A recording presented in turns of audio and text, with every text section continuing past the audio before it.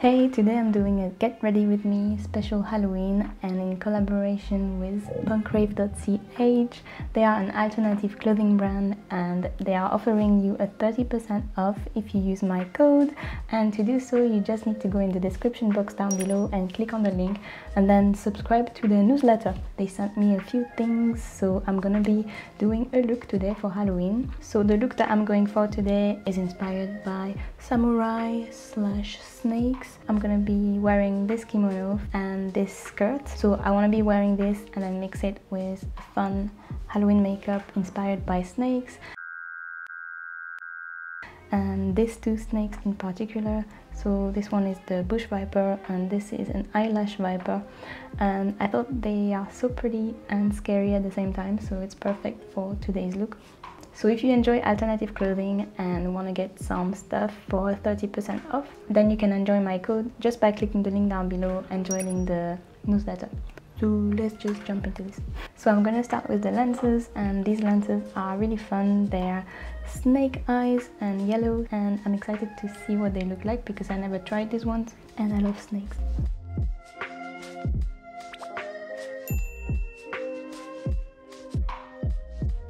Okay, change of plan. These lenses are beautiful, but it's kind of blocking your vision a little bit, so I probably need to do the makeup first and then put them on.